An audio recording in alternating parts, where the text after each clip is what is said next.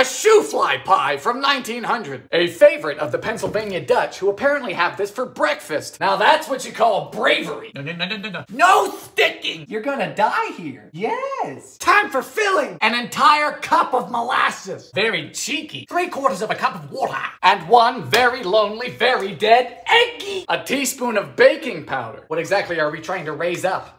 Hope. Vigorous whisking. Very wet. We get to make a crumble. Sugar. Flour. Then some lard. What is it with dead people and their obsession with this?